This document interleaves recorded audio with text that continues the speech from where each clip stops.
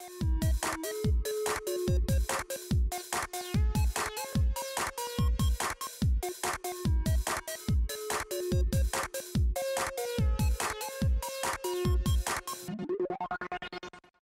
afternoon, y'all. My name is Marie Chatfield. You might also know me as @MarieChatfield on Twitter, GitHub, Slack, all the places. And I am here today to take you on a learning journey all about events and Ember. So I'm a software engineer at Square, where we make commerce easy. You might know us for our hardware that lets you take payments on the go or really anywhere. We also have a developer platform with APIs and SDKs, and we've got a ton of software that helps our merchants run their businesses really easily. Things like appointments, invoices, payroll. And the vast majority of all of that software lives in this massive Ember app that we call our Square dashboard. And it's where I and a lot of other Ember developers at Square spend a lot of our time. So a couple months ago, I was working with my team in that massive Ember app to add a new feature. And so the idea was that we had this button that you could click, and it would open a menu. You could click it again, and the menu goes away, which is, like really groundbreaking stuff here. So we decided to show our users a little bit of extra information the first time they saw the feature, because it was kind of new. So we decided to add a walkthrough tour.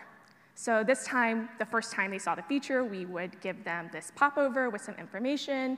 It had a button that they could click, and it would advance the tour by opening the menu for them, and then giving them a little information about what they could find there. So the way that we implemented this was we had a tooltip div, and inside of that was our button that we were actually going to have users click in order to advance the tour.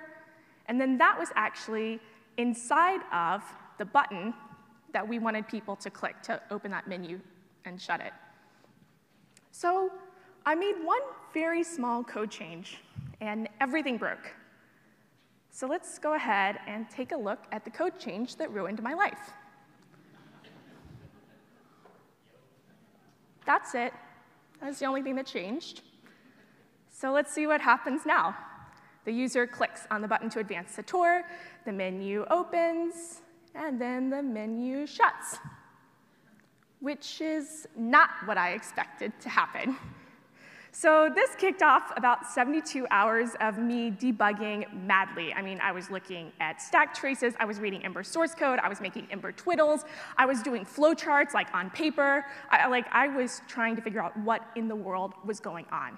And the result of all of that investigation and research was that I realized that before, I had been exclusively listening for events with Ember, and after, I was listening for events with a combination of Ember and the native DOM. At what point you might be thinking, like, wait, hang on, what is the difference between those two things? And how did that code change have such big implications? So let's back it all the way up. So what is the DOM in the first place? It's a document object model, and it's basically the API that describes how web pages work. So browsers implement the DOM spec in order to actually turn just static HTML and a file to this living web page that you can interact with. And there's this really important data structure here that we call the DOM tree, and it's this hierarchical data structure.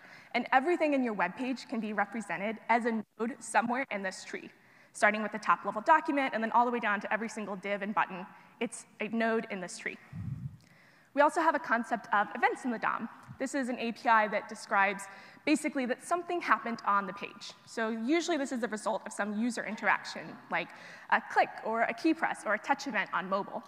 And the DOM events API gives us a way to have our DOM nodes do something when an event is triggered on them.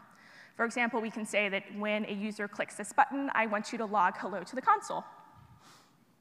And so one of the easiest ways of doing this is to use the on-event attributes in HTML, where we just say, for example, on-click equals, and then we just write JavaScript inside of a string. And then whenever the button is clicked, then that JavaScript inside our string is going to run. But maybe if we're doing some more complicated things, we don't want to write all of our JavaScript inside a string directly in line with our HTML. So we can also do things like, say, give that button an ID, and then somewhere else in our file, use JavaScript, just the totally regular DOM APIs that come out of the box to find that element, and then add a click listener. So that brings us to event propagation. This is a really important concept in the DOM, which is that every single parent of a node that had an event triggered on it also has a chance to respond to that same event. And this is the sort of default behavior that happens. So if we have a parent and a child node and they both have click listeners, if we click that child node, first its event listener will fire, and then its parents. And why we do this kind of makes sense. If we think about, say, we have a button, and the button has an icon and then some text inside of it. If our user manages to click exactly on that icon, we probably still want the button to fire, but we don't want to have to add event listeners to the button, to the text, to the icon, anything else inside of it.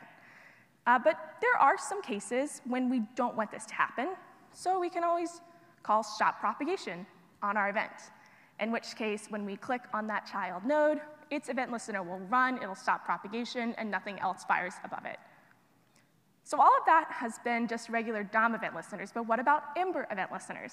So this is an abstraction that Ember provides on top of those DOM event listeners. And it's pretty handy. It works a lot with the way that we kind of expect our Ember apps to go. So if we take our regular DOM event listener, we can make this an Ember event listener by using our action template helper. And specifically, this is going to be in some handlebars file, and then in the corresponding component, our controller, we're going to define an action, and maybe we actually want to use our Ember state instead of just like hard coding a string there. We can do that. But notice here, we don't have access to that DOM event anymore. So how do we stop propagation? Well, Ember provides abstractions for that too. We can just say bubbles equals false, and then that'll stop propagation for us with our Ember event listener. So now that we have this concept of DOM event listeners and Ember event listeners, how do these actually fit together in our application? Well, when an event is created in your Ember app, first all of the DOM event listeners are going to fire, and then the Ember event listeners. So when we're looking at these DOM event listeners, we're going to start at the target node, wherever that event first originated.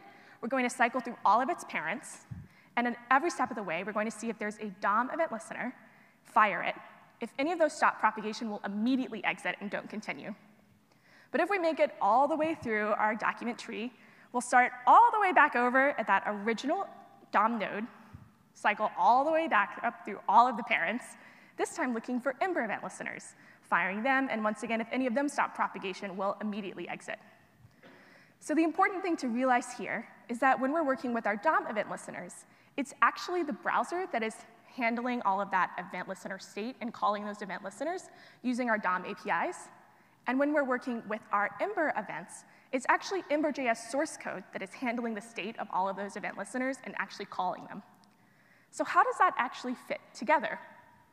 So when you render content in an Ember application, you're probably normally thinking of the actual things that you're writing in your templates. But all of that is actually rendered inside this root element. So this is a node that Ember itself initializes when it's first booting up your application for the first time. And Ember is installing DOM event listeners on that node that's going to kick off its own internal events process. So, giving you a warning, we're about to dive pretty deep into the internals of Ember source code in order to figure out how this works. So if that is something that you really don't care about, feel free to like zone out for the next 5 minutes, check Twitter, do whatever, and I will let you know when we're sort of like surfacing back up to a reasonable depth and continuing on with the rest of the talk. So for those of you that are paying attention, there's this great file in the Ember source code called event dispatcher, and it has this list of all of these different events that Ember cares about. And when the app is initializing, we call this function called setupHandler on the root element with each one of those events. So let's say we're calling setupHandler with the click event. What we're going to do is we're actually going to add jQuery event listeners on the root element for those click events. And these handlers are going to actually dispatch to the Ember event listeners for different elements in our app. Okay, I know some of you are probably thinking at this point, hang on, jQuery event listeners, I thought jQuery was optional. Yes, it is optional, but trying to get the branch of both, if you have jQuery, use jQuery, and if you don't, then do this other stuff on one slide is a little tricky. So just trust me that the one without jQuery does pretty much the same thing. It's just simpler to look at the jQuery example. But in the jQuery example, there's this extra argument that's passed that I hadn't seen before, which is a CSS selector. Just a little weird. I'm used to just using jQuery event handlers that just pass a single thing. So let's take a look at that function signature. What we're doing is we're passing an event that we want to attach, CSS selector, and then the handler function.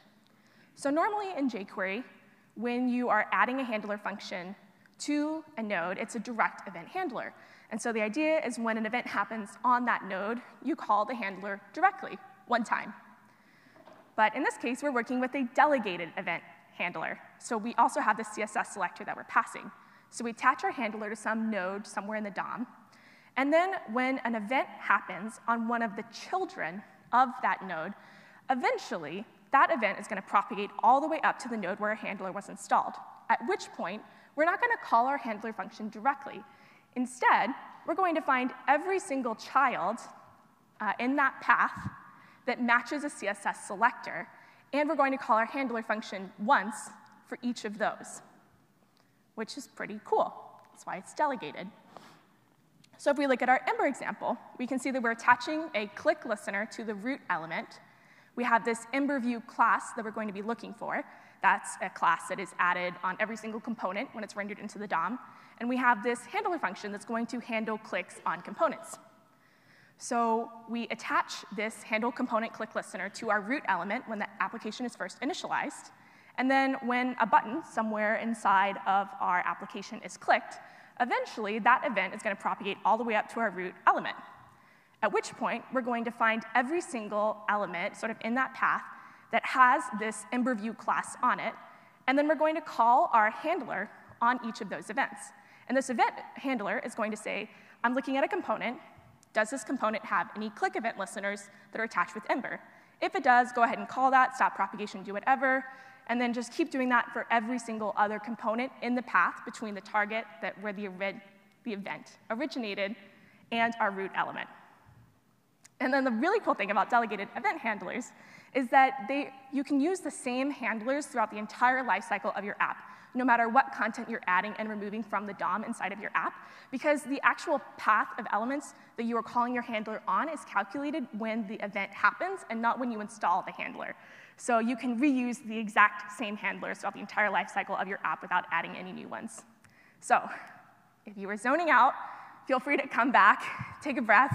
We're sort of surfacing back up to like a normal level of depth. And we're going to take a look at what happens when we actually click something in our Ember application. So let's say we have our child node and our parent node, and we actually go ahead and handle that click.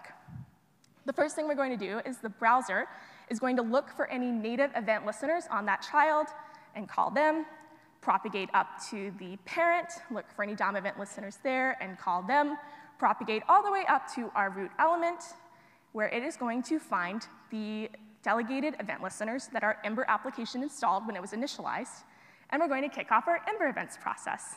So now we're going to go start back down at that child node, look for Ember event listeners and call them, propagate up to the parent, look for Ember event listeners and call those.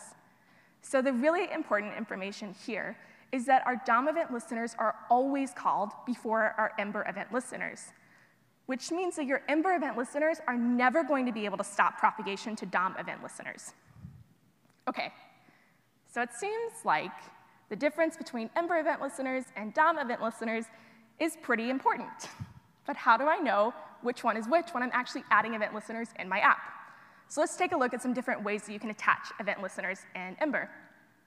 Probably the most straightforward way of adding a native DOM event listener is to just add one yourself somewhere in the lifecycle of your application using jQuery, using regular DOM APIs. This one looks like a native DOM event listener, so it kind of makes sense that it is. Here's the most likely way that you're going to add DOM event listeners to your app. You're going to use that on-event equals syntax in HTML. This is confusing because notice that that Ember template helper is showing up here. But this is creating a closure action. What you're actually doing is wrapping all of the Ember state available in that context into a pure JavaScript function, passing that off to the DOM, and the DOM is just going to handle it normally. Now, this is extra confusing because you can create Ember event listeners by just getting rid of that on-event equal syntax. What you're doing here is you're using this element modifier syntax, where you're just dropping that action template helper in the middle of a DOM tag. And that's what Handlebars is going to do to actually add event listeners using Ember event listeners. And the same is true if you just override the type of event that you're looking for. By default, it's click, but you could do anyone. That's still an Ember event listener. If you pass a function to a component that has a special name like click or key press that maps to one of the DOM events Ember cares about, you're going to create an Ember event listener. And the same is true if you do that in your JavaScript instead of in your template. Those are all Ember event listeners. So now that we understand some of the difference between Ember event listeners and DOM event listeners, let's see if we can go back to my original buggy code example and figure out what went wrong.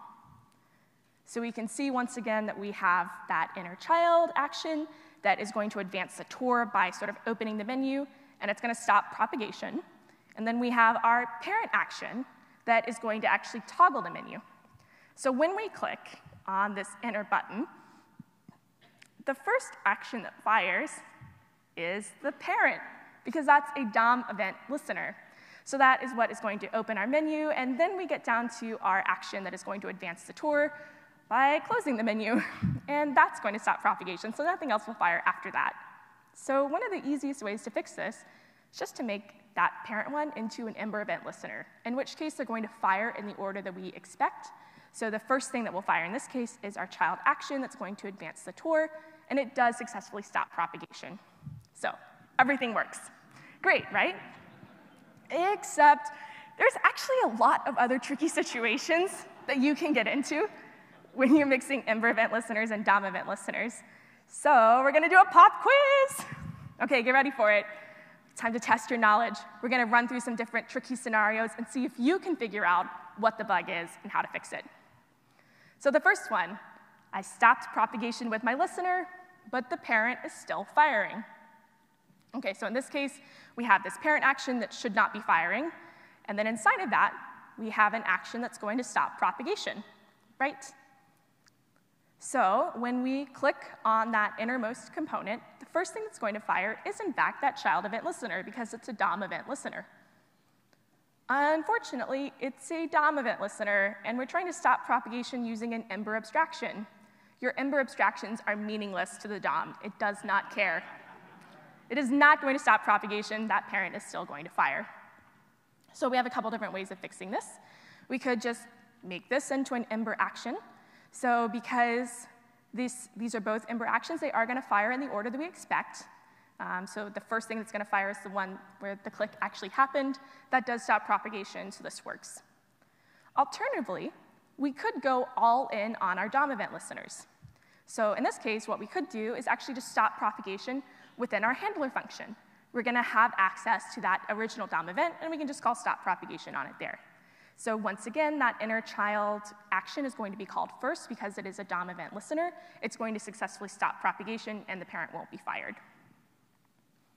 OK, so what about this case?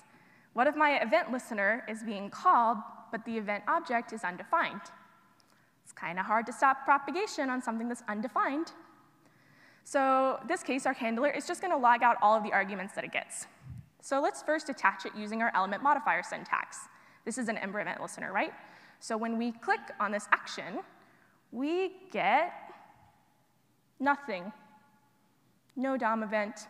Bummer. So if you are using this element modifier syntax and you want to stop propagation or prevent default, you have to use the Ember abstractions. You do not get access to that original DOM event.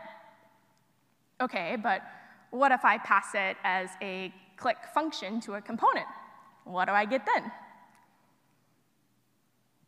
You do have access to the original DOM event when you are passing things to a component using one of these specially named click handlers or key press or whatever, which is cool. But hang on, what if I want to pass some extra state in my action and do something else with my closure actions? Do I still have access to the DOM event? You do. It's just appended to the list of all the other arguments that you pass in. OK, so let's take a look back at all of those different code examples that we had about how to attach clicks. We can see that every single one of them, except the element modifier syntax, does have access to that original DOM event, and it can do things with that DOM event. So that's kind of important to know. OK, are you still with me? Still there, hanging in? I know it's after lunch. I have another buggy code example for you, and this one is a doozy.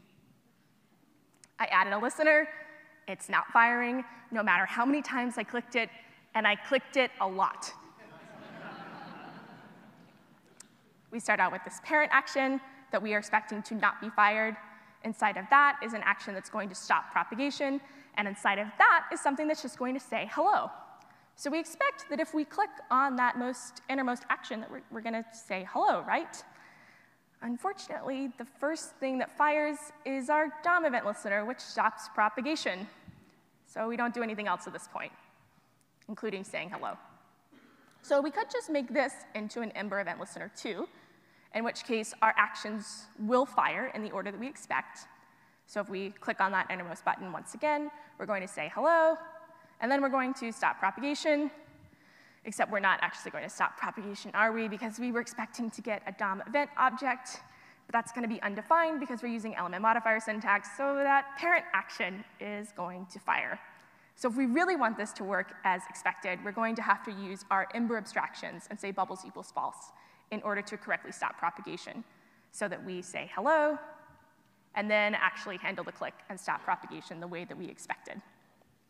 So the takeaway here is just pick one event listener strategy and stick with it. I don't really care which one you pick. I think they both have pros and cons. So for example, when I am working in this sort of massive monorepo of Ember that I use at work, a lot of times I do prefer to use Ember event listeners, just because I know that if I stop propagation, it's less likely to wreak havoc if other people are using what other kind of event listeners that they're using. But in my personal projects, I tend to prefer to use DOM event listeners because I find that closure actions are just a lot friendlier syntax. I like the way that they look, and I just find them a lot easier to work with. So it doesn't really matter which one you pick, as long as you just pick one. So if you have to pick one, I'm sure some of you are wondering, what about performance? If I just have to pick one strategy, I want the one that's the fastest, the most performant, going to make my app really snappy. So I saved you a click, and I tried adding up to 10,000 components on a page at a time, where each of the components used a different kind of click listener. Once with a DOM event listener, once with the element modifier listeners, and once with component listeners. And I did some very unscientific profiling in Google Chrome on my MacBook Pro, so just take it with a grain of salt. But this is more of a high-level picture. So as you might expect, when you are using DOM event listeners for every one of your components, if you add 10,000 components to a page, you add 10,000 DOM event listeners to the page. But if you're using Ember event listeners, which use the same event listeners from the app to delegate out to Ember event listeners, you actually use only about, I think it's 32, in order to render 10,000 components. So that's a lot less event listeners in the DOM. But hang on. If the DOM's not keeping track of that state, surely Ember's keeping track of that state. So am I using more memory? Yeah, you are. You are using more memory. Honestly, I wouldn't consider it a horrendous amount more memory for the browser to handle. It's kind of a trade-off here, but you are using more memory when you're using Ember event listeners. OK, what about speed? If Ember event listeners are delegated, does that mean that it's going to take longer for my event listeners to fire? No, they run in about the same. You really don't have to worry about the speed for the event listeners to actually fire. OK, so are one of these strategies more performant? It's kind of hard to tell, at least for me. So delegated event listeners were added at a time when adding a bunch of DOM event listeners to the DOM did cause serious performance problems. That's why delegated event listeners came into popularity. Now, most modern browsers can actually handle that number of DOM event listeners, but they can probably also handle that extra memory overload. So I would say that there's not really a clear winner in my mind based on performance in most modern browsers. But really, you have the information that you need in order to make a good decision for your app. And honestly, I would say that you should probably pick the event listener strategy that's going to help you write the most clear, correct, and consistent code, and just save yourself the pain when you're debugging. OK, here's a feature request that's kind of interesting. What if you want to optionally add a listener? So let's say we have some element, and it's got an active state and an inactive state. And when it's active, we want to have you be able to click it, and when it's not, you don't. So how do you do this? In a perfect and beautiful world, you could say something like, if it's active, then I want you to add this event handler. But you can't do that. You get a compiler error. You can't use the if statement in that element modifier syntax like that. So how do you do this? Well, honestly, your best option is to just use semantic HTML. Don't try to reinvent the wheel. We have things like buttons that you can do, and you can pass them a disabled state. And then the browser will take care of making sure that those events aren't actually fired and in showing you the correct disabled state. That's really what you're trying to do, is reinventing disabled styling on a div. But if for some reason you really can't use semantic HTML, what you could do is just split everything into separate if blocks and have it be very clear exactly what you're doing in each of your different states. But that can get a little redundant. You could just exit early from your handler if you're not active, so you always attach it, you just don't do anything if you aren't supposed to. Or you could just use a DOM event listener. Because you aren't using that if statement and an element modifier syntax in this case, what you're actually doing is you're optionally passing a function to the DOM, and the DOM doesn't care if that's null. That's totally valid handlebars. So that is a little bit easier to use than Ember event listeners. Just a quick word of warning here. This is actually what I was doing when I caused that bug that started this entire presentation. So if you are using Ember event listeners elsewhere in your app and you're trying to optionally add an event listener, just be careful if you decide to just switch it up and use a DOM event listener just for this one case. So the really important takeaway here that I want all of you to remember is that DOM event listeners always, always, always fire before Ember event listeners. There are no exceptions. This always happens. And the second thing is that I really want you to remember that consistency and predictability are so important when you're handling events in your application. This is really what is going to save you a lot of pain when you're implementing and debugging things. So I hope at this point that all of you have all of the knowledge that you need in order to implement your event listeners with confidence and debug with clarity. If you have any feedback on this talk or any other questions, once again, I'm at Marie Chatfield on Twitter. You can find links to the slides for this talk at mariechatfield.com/talks. And if you're interested in reading the original blog post that I wrote after that 72-hour dive into Ember events that eventually was turned into this talk, you can find that on the Square Corner blog on Medium. Thank you so much for your time.